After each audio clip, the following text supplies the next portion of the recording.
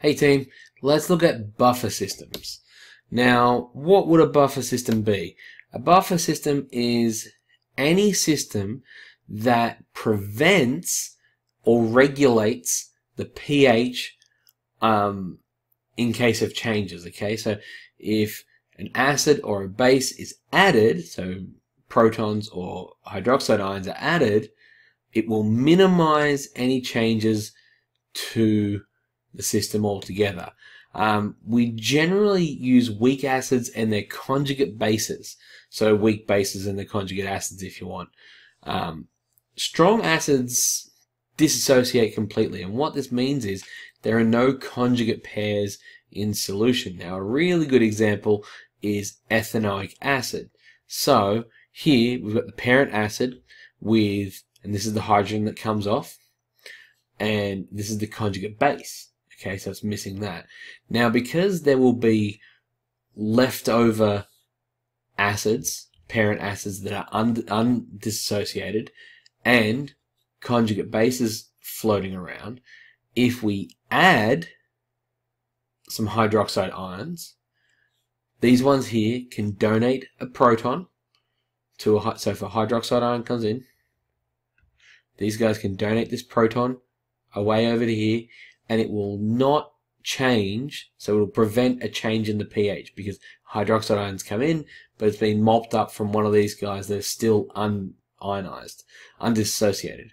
Or if a bonus hydrogen ion or proton comes in, this guy here that's floating around can bond it to him, and you'll find that that won't change the hydrogen ion, won't change the hydronium ion concentration here, because see, this one was not involved. This did not get involved at all, so the number of or the concentration of hydrogen ions or hydronium ions is unchanged, and that's what a buffer system does. It mops up any changes that come into it pH wise. Now there are limitations, obviously. If you put too many in, it won't be able to cope with it, and then the pH will change, but it will resist the pH change for a long time. So natural buffer systems are super important, particularly in biological and ecological systems. Internal pH changes can be catastrophic to an organism. It will die if the pH goes up or down by a very, very small amount.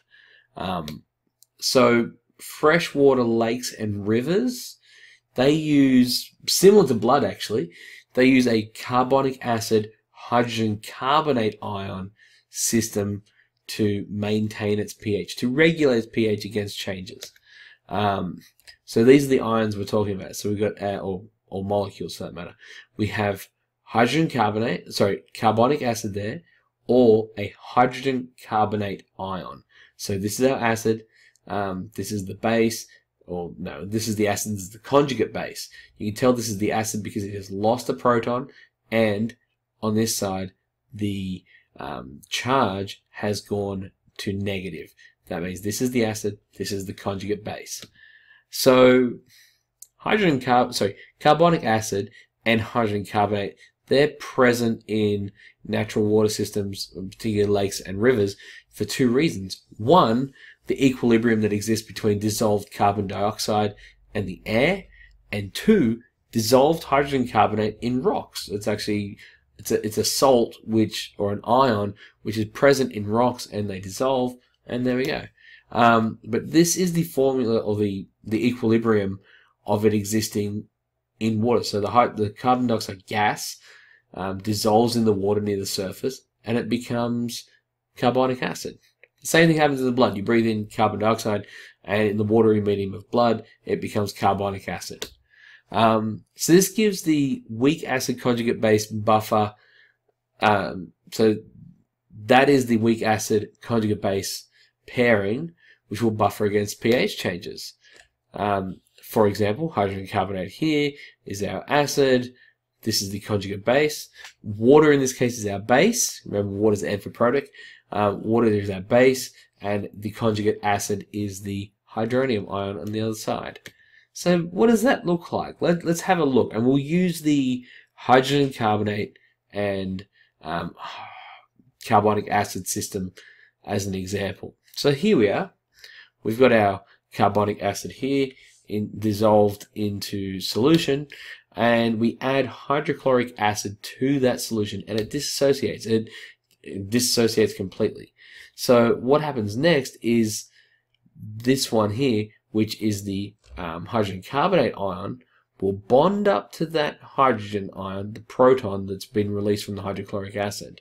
So what you'll notice now is that the hydrogen carbonate acts as a base, accepts that proton, and it maintains the hydrogen ion concentration, which is a function of, or pH is a function of hydrogen ion concentration. So you have a no net change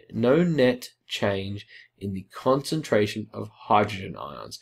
Now, the chloride ion, that's gone up, okay? That's gone up, that changed.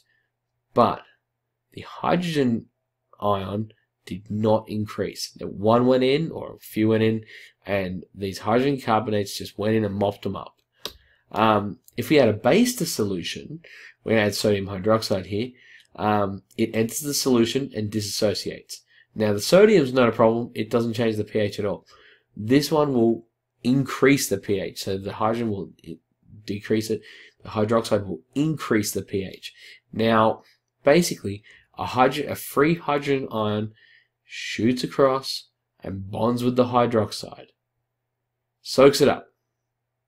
Now, you'll notice that it was not a free hydrogen ion the way I just said. It has come from a carbonic acid molecule.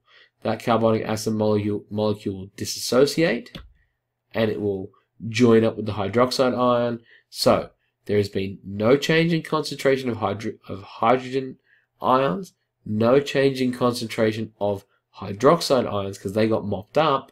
We do have extra hydrogen carbonate ions in there, but they don't directly affect the pH, so that's fine. So there is no net change in hydrogen ion concentration or hydroxide ion concentration. Alright, so I hope that made sense. If you have any questions, feel free to ask them in the comments below and we'll get back to you as soon as we can. Thank you for watching, and we'll see you next time. Bye now.